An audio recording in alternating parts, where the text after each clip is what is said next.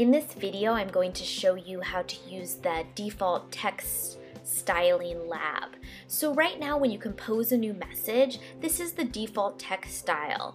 I'm using a sans serif font and it's black and it's this normal size. If I want to make changes to the format of my text, perhaps I want it to all be a purple color, I would need to highlight all of it and then change the color. And then I would need to change the font as well if I wanted to change the font to Georgia perhaps. I know my mom is always asking me, how can I change the font color? I want my font color to be purple. I don't know why, but she likes that color.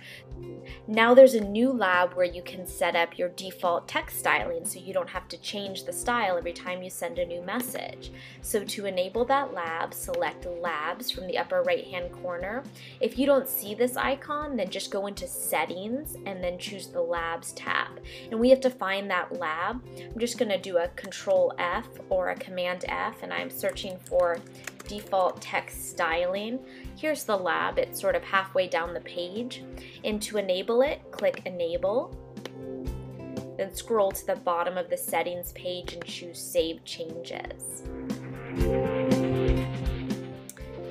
So now to format your text styling, select Settings. And then in the General area right here, you have this default text style. And we can start playing with our text. So I'll scroll down here. So maybe I want all of my default text to be italicized. So I'll choose italicized and we see a preview here of what that will look like. And I can change the font. Maybe I want to use Comic Sans. I can change the size. Perhaps I want a larger size. I can change the color as well. These are the available colors. So I could choose a dark green color. If I'm unhappy and I want to start over, I can just press this button to remove the formatting. So I'm just going to choose Comic Sans and I'm going to choose this purple color. Okay, now I'm going to save my changes. So when I go to compose a new message now and I start to type my message, I see that my message appears in the new style that I just set up in settings.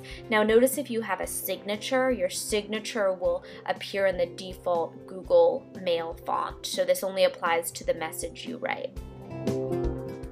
And you can change that anytime by going to Settings, discard this message, and then I can make my changes here in the default text styles lab. If you just want to go back to the Google default text style, I'll just remove formatting and save my changes. So that's how you use this exciting new lab, the default text style.